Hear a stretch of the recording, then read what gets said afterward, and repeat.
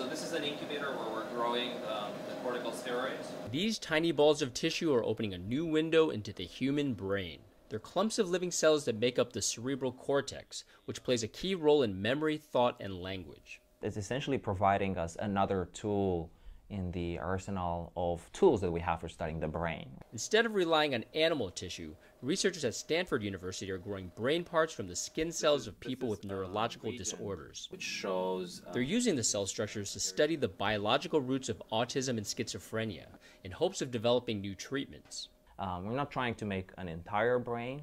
Right? What we're trying to do is we're trying to make very specific parts of the brain that are important for very specific diseases and study those in isolation in a dish.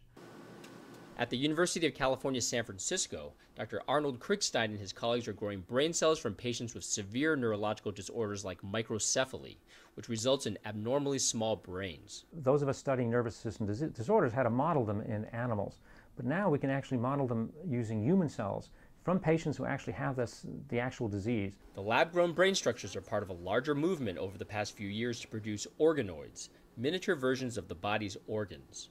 So something is wrong with this cell. Scientists are able to take a person's skin cells and turn them into stem cells that can grow into any type of cell in the body. These are remarkable models for studying human diseases and will hopefully open up new targets for therapy and create a better understanding of some of these profound disorders.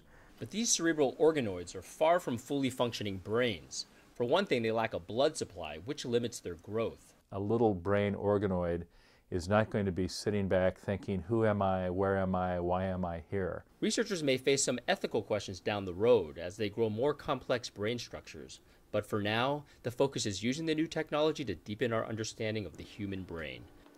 Terry Che, Associated Press, San Francisco.